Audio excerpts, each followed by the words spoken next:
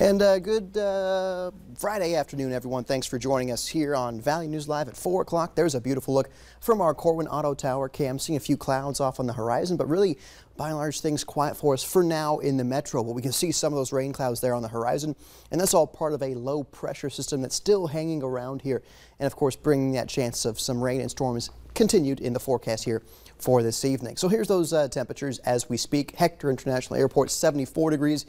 The air pressure is holding steady, 29.84 inches of mercury. I do expect that air pressure to rise, of course, here tonight and through the weekend as high pressure makes its way in. But look at that north wind in Fargo, around 17 miles per hour. So that's a sign of us being on the back end of this low pressure system, seeing that continued north wind. Most of us seeing 70s across the board there this hour. 67 Bemidji, also 68 in Fergus Falls, some of the cooler spots. But where things have stayed mainly dry this afternoon, 80 in Thief River Falls, 81 Grand Forks, a couple hot spots there at this point. So there's that low pressure system. Again, we've got the north wind here pushing across our region, so that shows that yes, this low pressure system is to our east. We've got those north winds, but you can see just really highly scattered showers and storms occurring here across the region. A close look in here to the Southern Valley, seeing a little storm there outside Page, one outside Hillsboro, another little downpour there occurring near Enderlin, south of Valley City, another little downpour, and just south of Fargo, seeing one there as well. But up toward Beltrami County, we're seeing another little organized cluster of some rain and some lightning there occurring. Again, heavy downpours, the main concerns here from these storms here this evening. And you can see just some moderate rainfall from Bemidji down into Lakes Country. Detroit Lakes got some showers in your vicinity there this evening as well. But again, this is just going to be some scattered stuff that we're seeing all afternoon long and into the evening, mainly south and east of Fargo here around, say, the 7 o'clock hour. Notice we'll stop this at 7:30 a.m. Just some lingering rain, a few rumbles of thunder still can't be ruled out, as those bands from this low pressure system do continue to hold on. So for Friday night football games, some areas may see a passing heavy downpour, but most areas should stay quiet for this evening. Best chances of seeing that, say, Friday night football rain is going to be Fargo up toward the Detroit Lakes, Fosston areas toward Beltrami County, and then down toward Hankinson and in towards Sisseton also. Best chance of seeing those heavier downpours there around football time tonight. By sunset, though, I expect things to be quieting down, those showers and storms to fizzle out, clearing skies take hold overnight. But especially in areas that have seen some rainfall today where the humidity is a bit higher. Look at this, that black you see there, that's fog that we're picking up on the hour by hour. So some of this fog tomorrow morning could be dense, so keep that in mind for your morning commute or your morning travels tomorrow. 50s north, 60s south with those foggy conditions. That fog lifts tomorrow mid-morning. We see 70s by lunchtime, and we're seeing plenty of sunshine in store for our Saturday. Again, high pressure is in charge there by Saturday afternoon.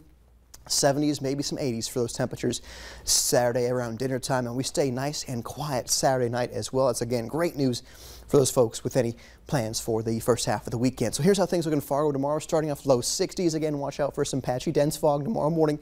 That lifts mid-morning, looking at upper 70s for those highs. Plenty of sunshine, north wind about 5 to 10 miles per hour. Hometown forecast shows widespread 70s with plenty of sunshine across the region tomorrow afternoon. Beautiful photo of the day from Frazee, Minnesota. The morning commute. Boy, I wish my morning commute was like this every morning. Just a fantastic shot. Thanks for uploading that to our website, Lori, valleynewslive.com. So there's the weekend. Stacey, nice and quiet. We're either side of 80 for next week. A few spotty storm chances, but mainly dry next week also. That was a good looking commute. It really was. Yeah. All right. Thanks, Nathan. Well, the Valley isn't the only place that saw some storms this week. About an hour north of the cities, many people are cleaning up from flash floods, hail, and strong winds.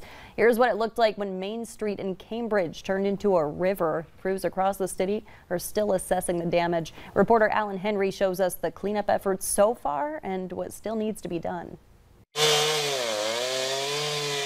The sound of chainsaws filled neighborhoods across Cambridge today after storms last night caused damage that will take days to clean up. Right now we're just working on cleanup and damage assessment. So we still have several crews throughout the city, and we're just trying to get a full understanding of the problem and figure out what we can do to fix it.